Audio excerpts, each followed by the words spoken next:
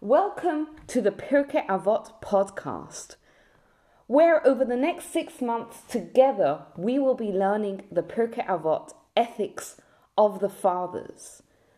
Called such because just like a parent who gives birth to a child doesn't just give them physical life, but they teach them values and ethics and spirituality. So too, a Torah teacher is not someone who just knows Torah, but is someone who truly lives and embodies Torah true values, and as such is qualified to teach values and ethics. Before learning Pirkei Avot on Shabbos afternoon, it is customary to start with the following Mishnah. Kol Yisrael yesh lahem chelek le'olam haba. All of Israel has a share in the world to come. That means that any Jew who has not utterly divorced himself from the Jewish nation's lofty mission, according to Rav Hirsch, has a share in the world to come. Why do we start with this Mishnah?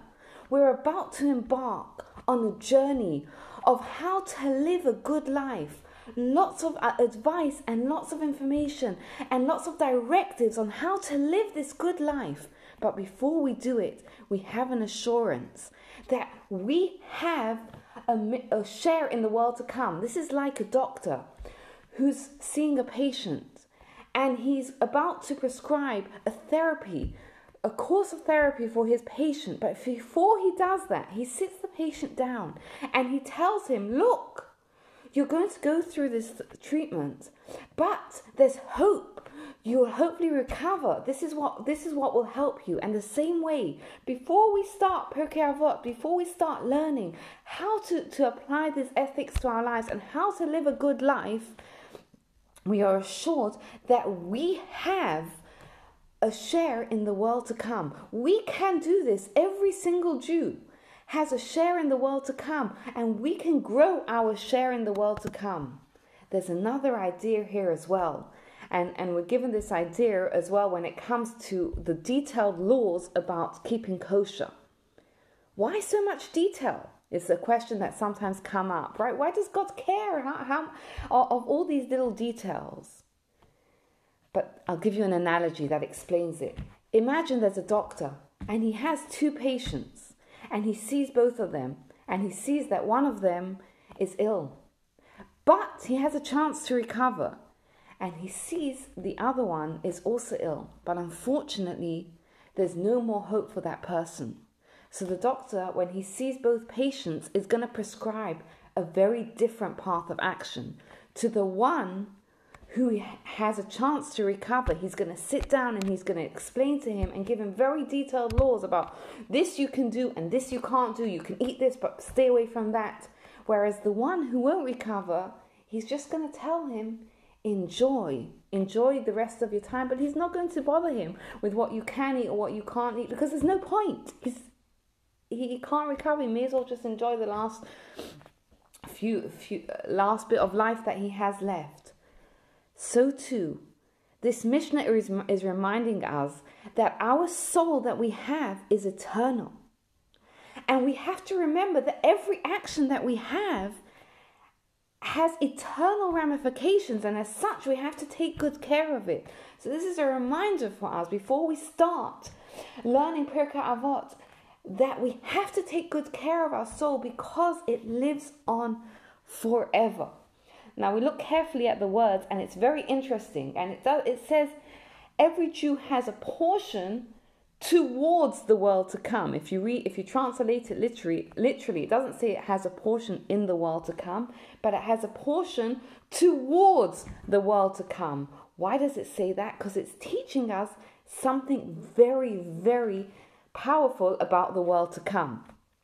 That we have a portion, but we create that portion by working towards it. We ourselves are creating our portion in this world to come. We're planted in this world, but everything that we do here gives birth to the consequences in the world to come. An analogy to this that we have is, what is this world to come? If you think about it this way, in this world, we have a brain, and part of the function of the brain is it acts as a filter. right? Because imagine this. Imagine if you would see and register everything that was happening in the world right now. Stop for a moment and imagine if you would register everything. Your brain would be overwhelmed. But our brain acts as a filter. Now, part of what that filter does is it gives our own perspective on the world. But when a person comes to the world to come, that filter's gone. And we are faced with the reality of who we are. And people often ask, what is it like? What is the world to come like? What's heaven? What's hell? Now, that's obviously a discussion, a massive discussion all on its own. But I want to give you a little snippet of what it's like by telling you a story. So there was a woman, her name was Elizabeth, and she had a near-death experience, which meant she was clinically dead, medically dead for a short amount of time. But thankfully, she recovered. And when she recovered, she said that she had an experience which is very common in people that have near-death experiences, where she had a flashback of her whole entire life up to the point of where she had had the accident and the near-death experience.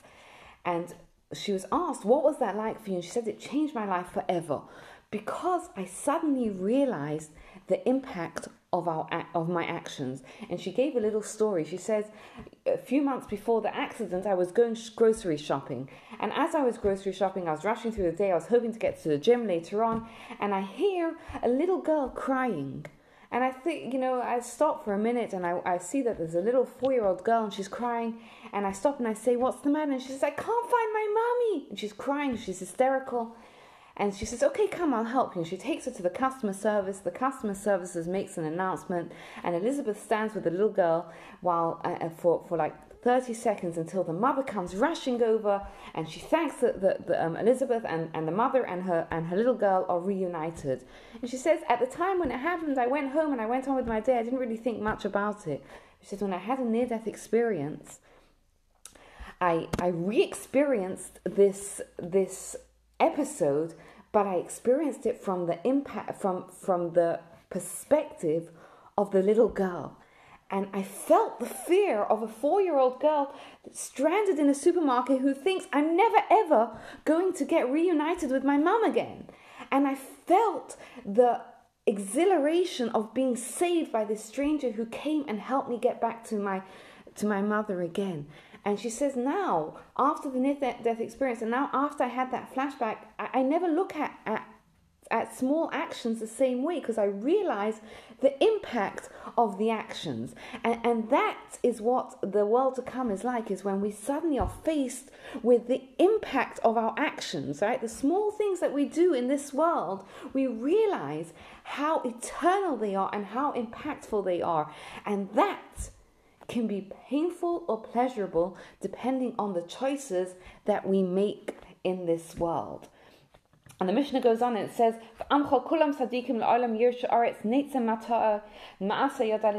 people are righteous, they shall inherit the land forever. They are the stem of my plantings, my handiwork in which to take pride. And the Mishnah here is giving us the analogy for this world, right? If you think about planting, we put seeds in, right? But it's telling us what is our pride? The talents, the situation that we are given, those are like the field. Those are not our pride. But it's what we do with that. Only what we cultivate and bring to fruition is a source of pride. So the Mishnah's challenge to us is that now that we know that our actions are eternal, they have consequences that reach out eternally. And God has given us all these talents and the situations, but our job is to make something that we are proud of. So knowing that our actions are eternal, what do we want to make of the situation and the talents that God has given us that we can say, I am proud of myself from this? Looking forward to continuing this journey together.